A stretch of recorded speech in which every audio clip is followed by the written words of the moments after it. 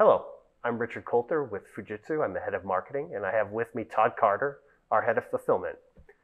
His team is in control of supply chain, component supply, and you may have heard in recent news how big of a challenge these issues have been across all industries, from automotive through ICT.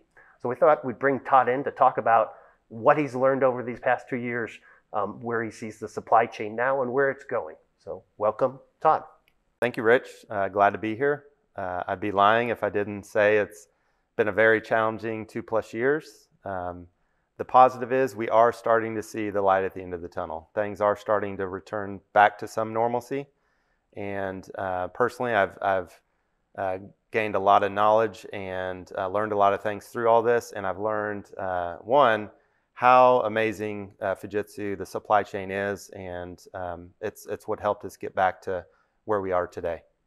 That's fantastic. And maybe that's where we should start. Maybe you can explain to us a little bit more about Fujitsu's supply capabilities and how it's different from other companies that are in the industry. Right. So from a manufacturing perspective, we have manufacturing here in the US. We have manufacturing in Japan. Our parent company is Fujitsu Limited in Japan. We have other locations in Asia and Europe where we've partnered with other companies who also have expertise in manufacturing. And so collectively, we're manufacturing all over the globe. We source components all over the globe. For the vast majority of components, we have multiple sources. So we really have a widespread supply chain that is not solely focused in one area or another. We are a global company and as such, manufacture our products globally. Yeah, that's great. So, and kind of what I understand is that's a little different from what we're seeing from lots of competitors. That I've heard that most of them have arrangements with like contract manufacturers, but it sounds like when you say we have it, it's really Fujitsu manufactures our own products, really. Correct. And Yep. that sounds unique. So that's interesting. Maybe we can kind of jump back and talk a little bit about some of the supply challenges that you've been dealing with over the past 2 years. And maybe you can just explain to the audience what's going on across these industries. Maybe kind of what are these issues and kind of how they impacted the industry. Right. So I would say there's probably not a supply chain out there that didn't have some disruption due to the pandemic and everything. We of course experienced some major supply issues. A lot of people think it's just components, getting the components. Of course, that was a big piece of it with factories, excuse me, being shut down, but also saw logistics delays where airports were completely shut down, quarantined, where ocean containers would come to ports and sit there for months and months and months before they were taken off the ships.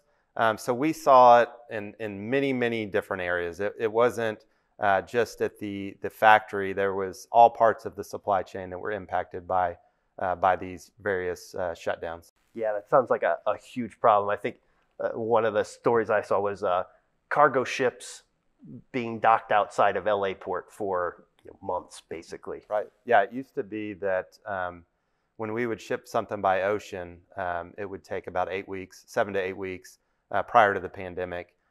It got as much as 4, some cases 5 months to get product, because when the product would come in, one thing to get it off the ship, but then there were not trucks to even get it from the port to the end destination. So we're all, as I said, all along the way, there was tons of disruptions.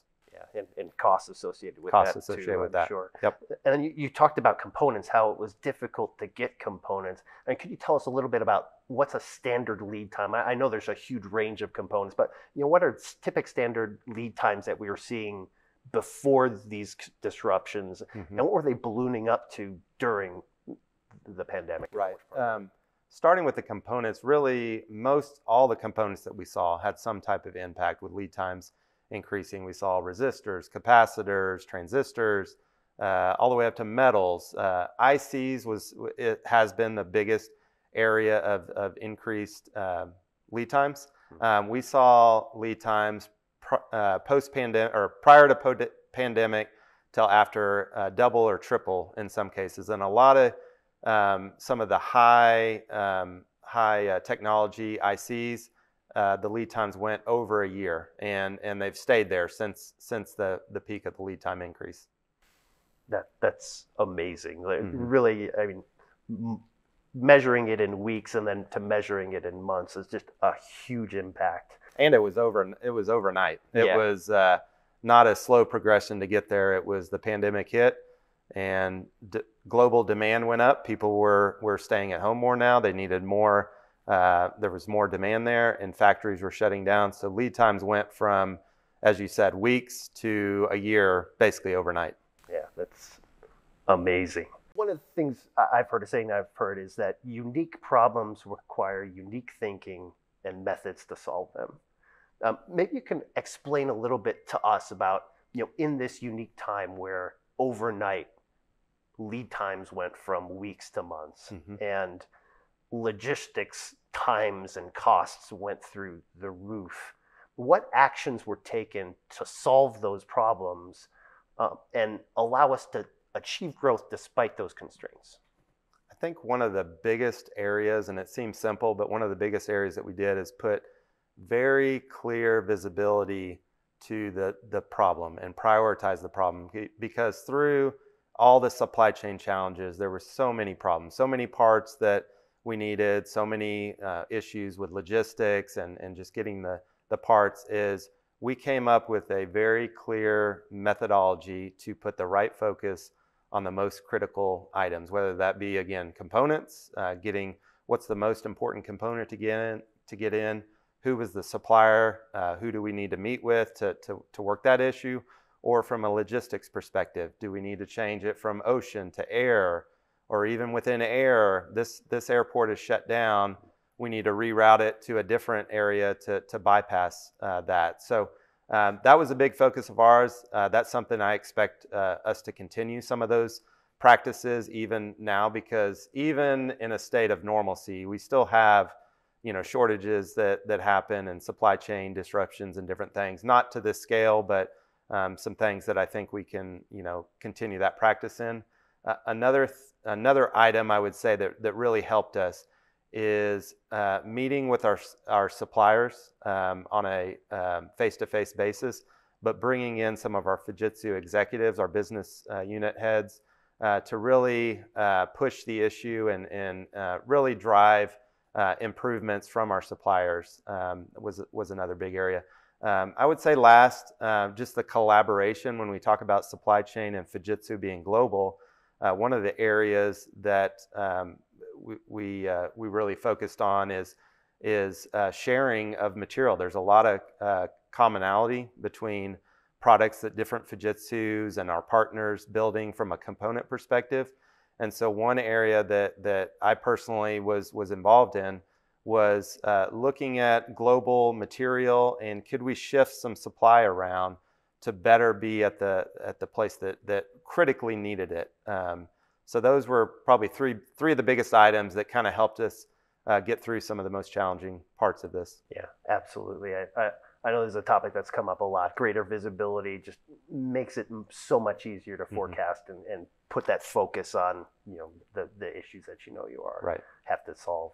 So maybe we can transition now, and you can kind of share with us where we're at today. What is the current state of the supply chain and product lead times at Fujitsu?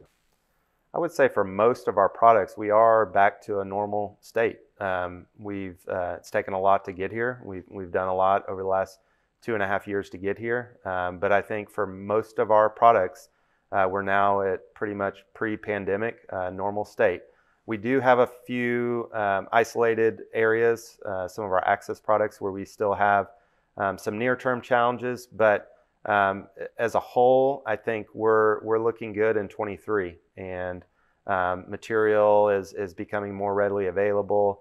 Our suppliers, the feedback they're giving us with their expectations on builds of things, I think we are at that point where we are back to pretty much normalcy across the board.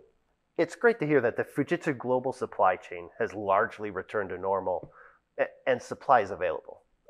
What do you see on the horizon for 2023, and anything that the industry should focus on or your team is focusing on? So as returning to normalcy, which I see us at that point, one thing I expect to see in 2023 is lead times on components to start coming down. We're already seeing some lead times in certain areas come down. I expect that to continue throughout the year and return hopefully to the levels that we saw prior to the pandemic, as our suppliers are kind of getting over the hump with some of the areas that we're pacing their production. I think that's a big area that we're going to see in 2023. Another area that really kind of came up through the pandemic is some of the older components. Some of our manufacturers are expecting to maybe end of life certain components.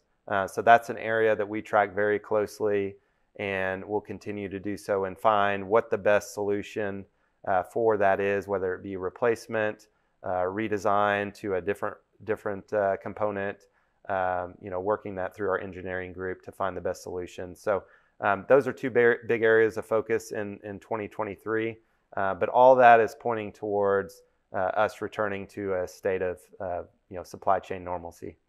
Yeah, and that's fantastic news. I know this has been a huge effort for you, your team, the industry throughout the last 2 years. So it's great to hear that we're coming back to normalcy, that supply chains are going to return to normal, and that our customers are going to be able to get the supply they need in a more regular cadence. Yep.